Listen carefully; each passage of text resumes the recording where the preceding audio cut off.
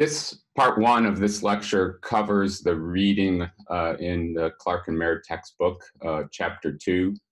Part 3 will address the instructional complexity paper. An objective here is distinguishing between learning and instruction. Sometimes we think of these as essentially the same thing. I teach, you learn, it happens automatically. But an important part of our thinking is going to be to more carefully separate instructional attempts, changes in learning environments from what happens in the learner's head. Clark and Mayer's definition is good in this regard. It suggests that learning is a change in what the learner knows, and it's demonstrated by their behavior. The change is caused by the learner's experience, and this experience can be influenced by instruction. Herb Simon has a great quote, and it's here on our Carnegie Mellon campus in a little park place near one of our buildings, Baker Hall. He said, "Learning results from what the student does and thinks, and only from what the student does and thinks. The teacher can advance learning only by influencing what the student does to learn." So we can't change students' knowledge directly. We have to foster an experience in our instructional designs that leads to effective learning. And one thing to reflect on is, can learning occur without instruction according to this definition?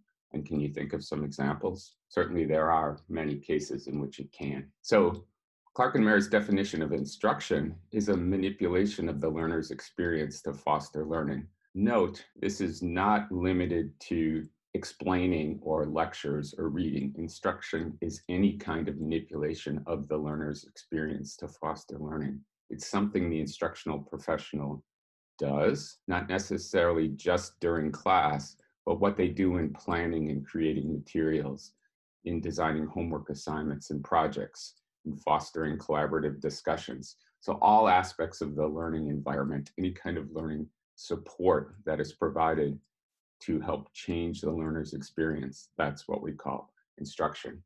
And the goal, of course, of this manipulation is to change what the learner knows. Now, one way to think about these definitions is to map them onto this diagram from the knowledge, learning, and instruction framework, which you will be reading about in the next module.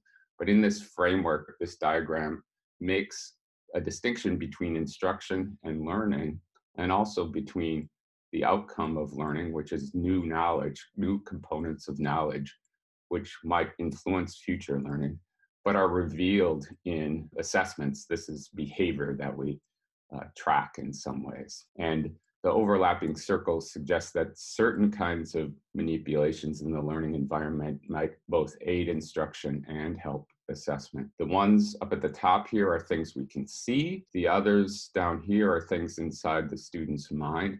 We can only infer them from what we see, and that's where data comes in, and we'll talk a lot about using data. And I recall the big picture, how we can use data to make those inferences about what learning is actually happening and how is it changing the knowledge that students acquire. So let's place the pieces of the Clark and Mayer definition of learning next to the relevant pieces in this knowledge, learning, and instruction framework, or we call it the CLE framework. So it's learning is a change in what the learner knows demonstrated by behavior. And again, if you want to engage in active learning yourself, try this yourself. Try to think about where these 4 pieces go. Learning is, that's learning events. A change in, that's that arrow that's suggesting that there's a change in what learners know. And the demonstrated by behavior shows up in these assessment events, in what students do when they answer questions, when they do a step in an intelligent tutoring system, when they take up an exam, or when we're trying to see if there's changes in their knowledge components around their beliefs or motivations or dispositions. We can give a belief survey. Change is caused by the learner's experience. Oh, okay, where is that? Where's the learner's experience? That's what's happening as students interact with a learning environment of some kind.